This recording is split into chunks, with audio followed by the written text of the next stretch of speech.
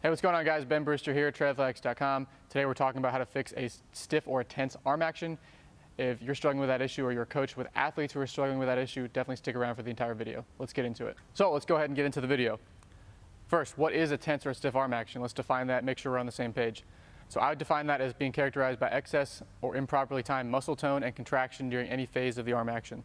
Now, basically this can mean muscling up or excess tension anywhere from handbrake through the arm swing, through the early cocking phase, through the late cocking phase, or the layback phase, or into ball acceleration. So anywhere in the entire arm path or arm acceleration, there could be this muscling up phenomenon happening. So we're going to unpack that kind of general vague term and talk more specifically about the specific issues that occur at different phases of the arm action. And then finally, now that we are on the same page about what it is it actually a problem that needs fixing? And the answer obviously is yes sometimes, but I just want to make the point that it's not always something that needs to be addressed. Here's Nathan Eovaldi. So as he breaks the hands, he really kind of stabs and extends that arm kind of in a very stiff and kind of muscle, I would consider a form of muscling up. But again, it works for him. He throws 100 miles an hour. He's a big leaguer. Nothing I would change there. So it's not always an issue. If the athlete's having success, if they're throwing hard, if they're at the level they want to be at, you don't necessarily have to make the change. But again, we're talking about this for athletes who aren't where they want to be and they're trying to have a more efficient arm path. So what are the different forms of a tense arm action? So if it's happening in the arm swing, you'll usually see this manifest as in Eovaldi with some sort of stabbing or hooking. During that initial arm swing, you'll see a stab or you'll see a hook or a wrist hook back behind the body. So that's a really common form. The flip up or the early cocking phase, so as the arm comes through the actual the flip up phase, the arm gets lifted up into that high cock position. You'll usually often see upper trap tone or shrugging. So as that arm lifts up, the upper trap starts to take over and it becomes a very tense action of lifting the arm up into position. Sometimes you'll see yanking into elbow flexion, where as they lift the arm up, they use the bicep and they kind of contract and they bring that hand to the ear, and so it becomes a very tense early cocking phase of the throw.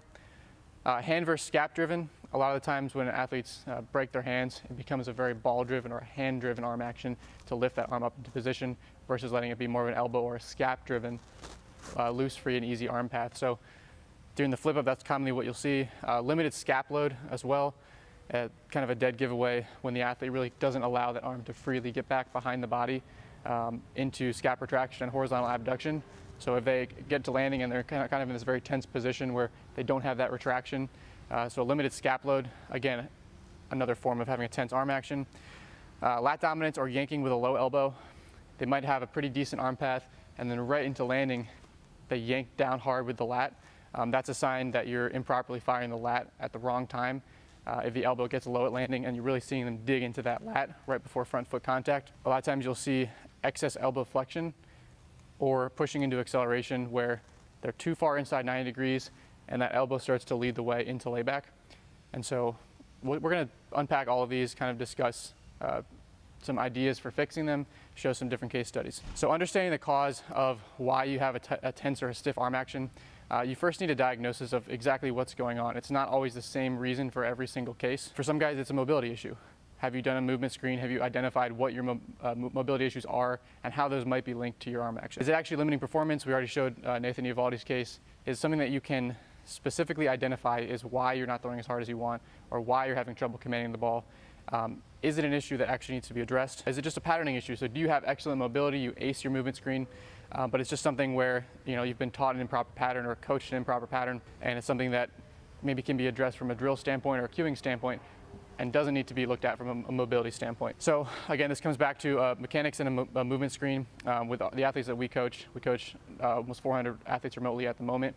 This is not negotiable. This is something that in order for us to really prescribe and diagnose their issues and prescribe a legitimate training and throwing program for them that actually addresses their issues, we need to really understand fundamentally what's going on from a mechanics standpoint, what are their flaws, and then cross-reference that with their movement screen. What's actually going on from a mobility standpoint? Do you have the range of motion to actually get into some of these positions that we're going to try to ask you to get into on the mound? And if you don't, that's again something we're going to need to address. So it's often a combination of mobility, throwing, and training interventions to address a tense or a stiff arm action. It's not as simple as, hey, do this one drill and you're just going to magically be better. It's figuring out exactly what the issue is, how it's manifesting itself, and then what are your mobility limitations, what are your patterning limitations that are leading to that. Again, no one-size-fits-all approach. As much as you want to hear that there's a simple drill, there isn't.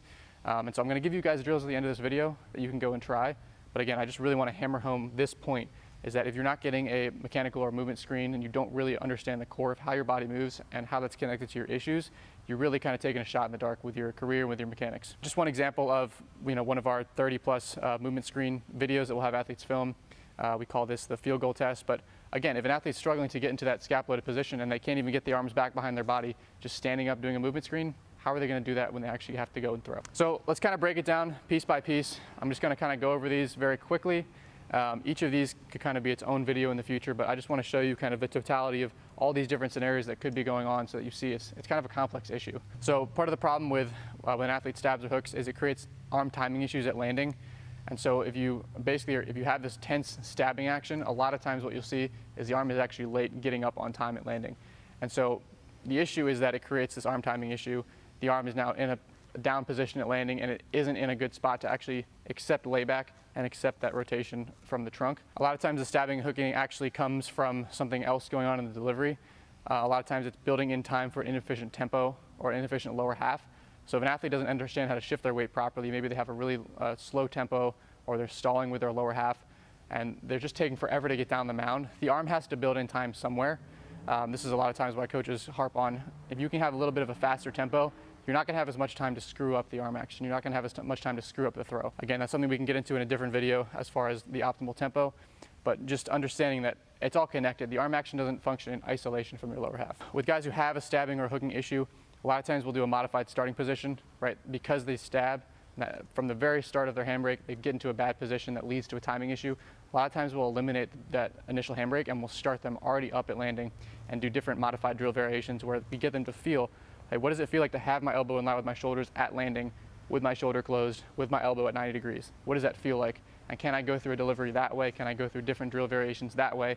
And once they feel that, now we can start to backwards chain. Hey, now we can actually get into the full arm swing and see if we can still pass through those same positions. Or hey, we're getting really comfortable here. Now can we start here and still get the arm up on time? Great, that's easy now.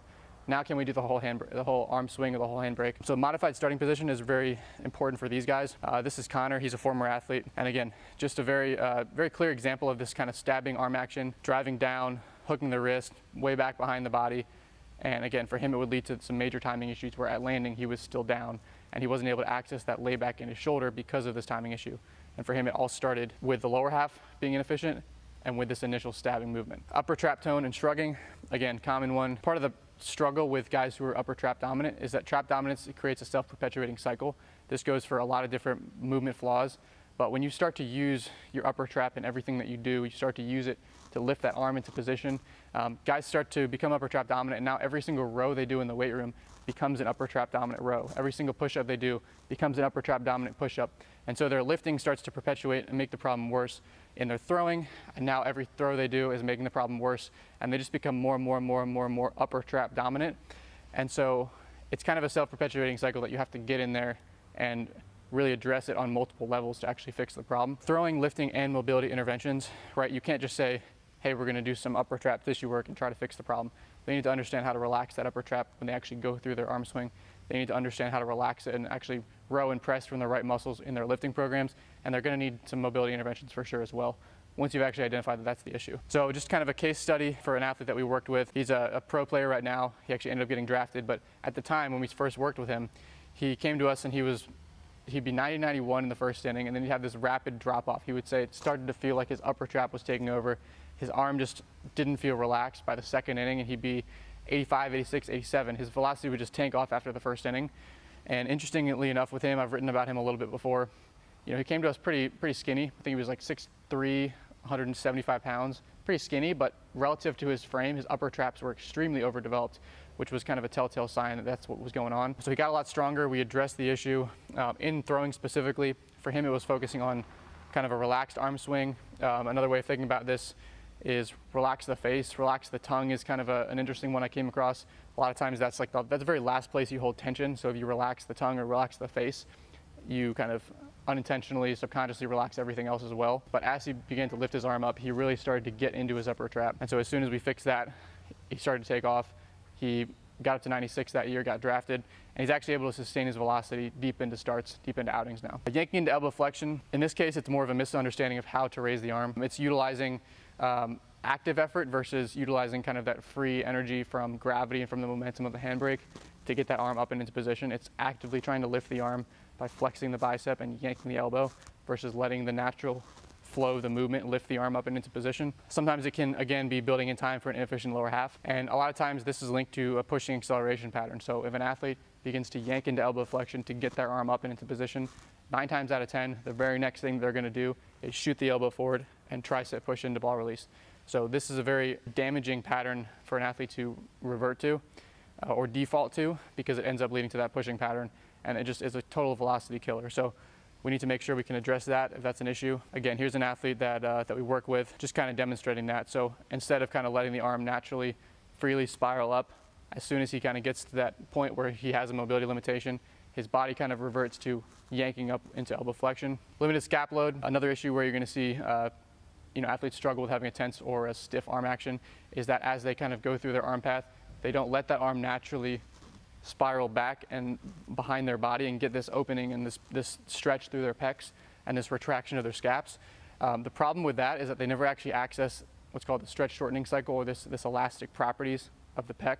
And so if you never let the elbows get back behind the midline of the body, get back behind the body and let those scaps retract, you never actually access this rubber band-like effect from your pec when you throw. If you never let them get back here, then you never create that stretch and fire effect from your pec. So it's an inability to leverage the lat in the pec to accelerate the arm. Most of the time this is a mobility or a tone issue. It can be tissue work, static and active stretching interventions to address the pec, subclavius, lat.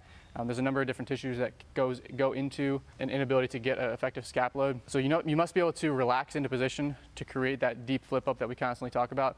If the arm doesn't flip up behind the head and at landing, then it's unlikely you're going to be able to maximally leverage the pec and create these deep positions to actually power your arm into ball release. Blake Snell, we'll put him up here.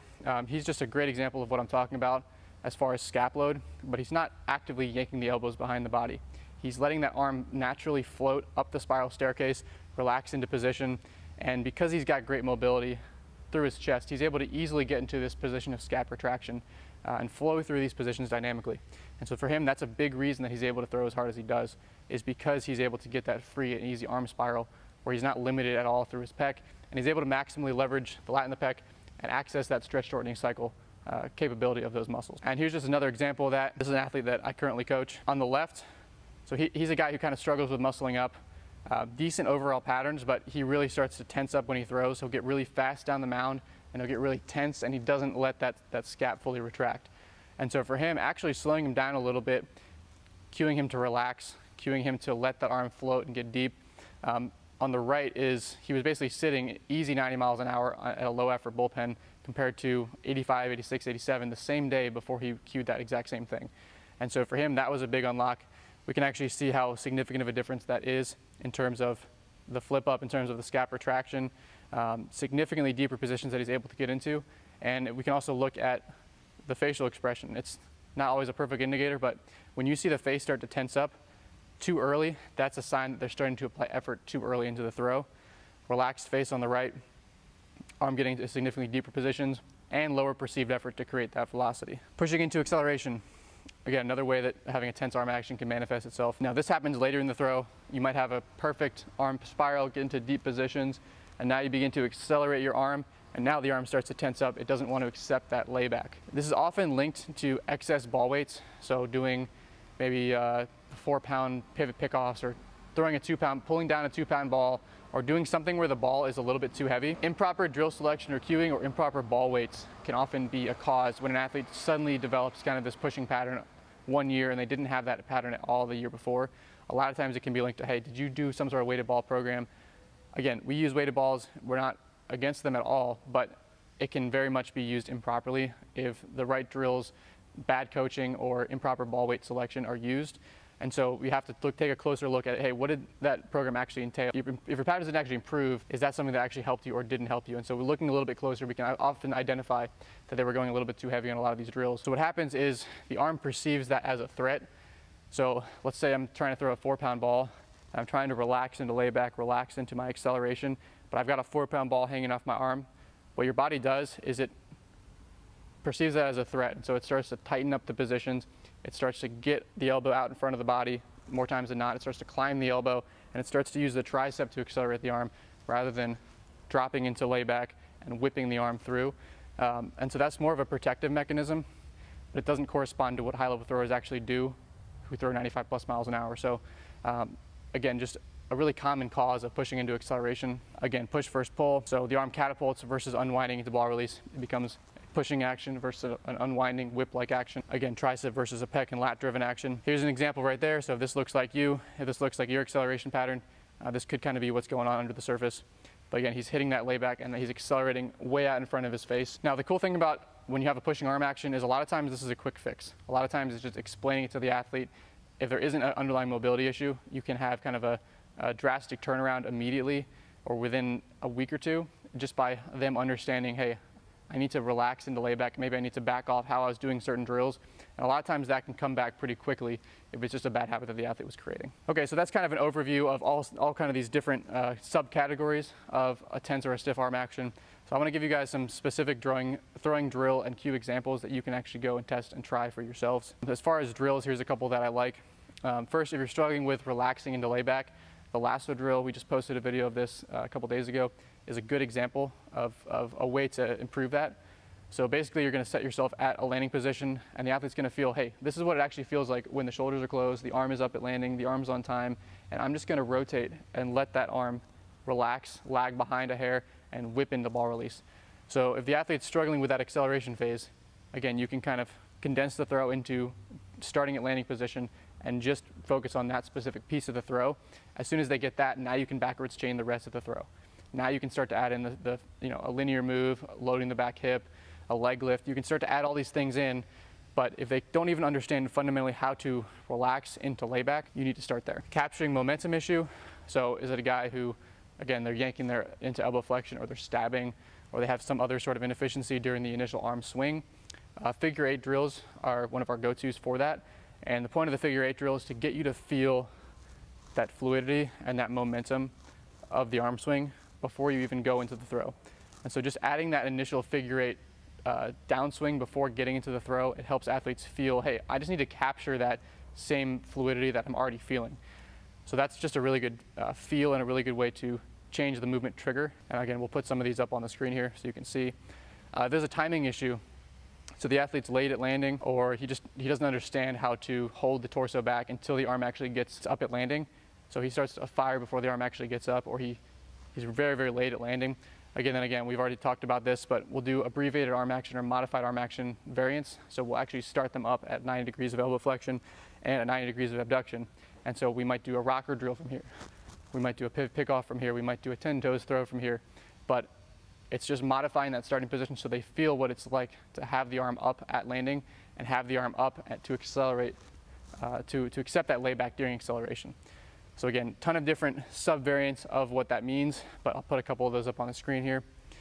Tension 10 toes, or really any sort of variation of an arm action drill where you actually have to go through it in slow motion first, and you feel these patterns build, you feel the tension, you feel the relaxed arm swing, but then you feel what it's actually like to get into this high cock position, the scap retracted position in slow motion, and then you actually build in speed from there. So the tension 10 toes, you might just go through a slow motion, feel the arm path, feel the arm up, and then fire.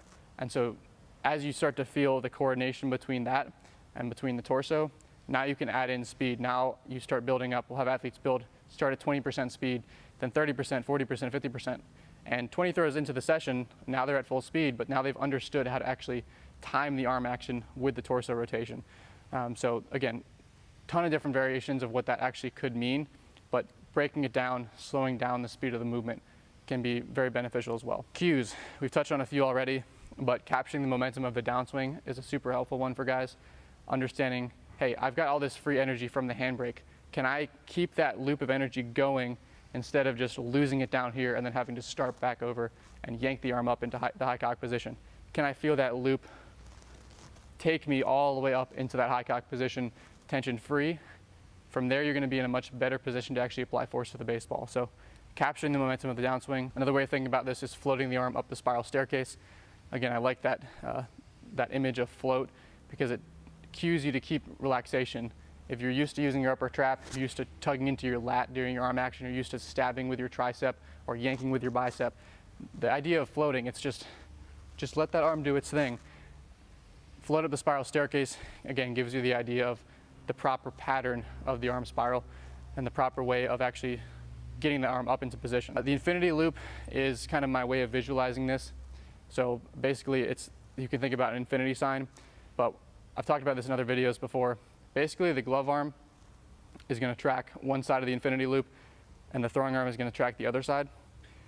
Now as the arm flips up and the glove arm tucks down, that's going to kind of complete the infinity loop, and then during acceleration you close the loop.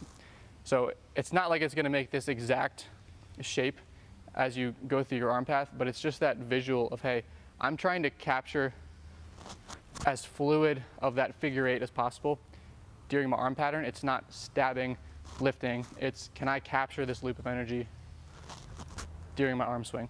And so just changing that frame of mind can oftentimes be a huge unlock for guys as well. Again, here's just an example of an athlete who had a major timing issue. He kind of had a pushing arm action issue, and for him, we were doing a figure eight rocker throw.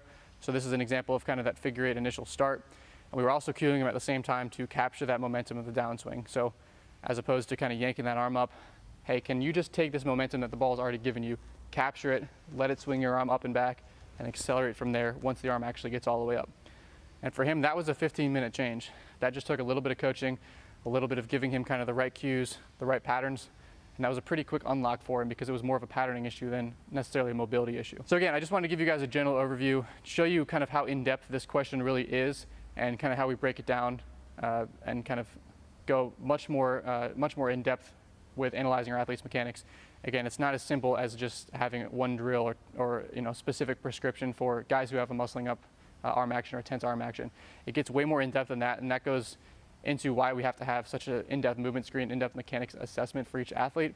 Guys, thanks so much for watching. If you haven't already liked this video, go ahead and hit that like button. If you're not subscribed to this channel, make sure to subscribe to us if you found this content valuable. And if you're struggling in your own career, shoot us an email. We're happy to hop on a call, discuss your mechanics, discuss your own situation, and discuss how we might be able to help. See you guys in the next video.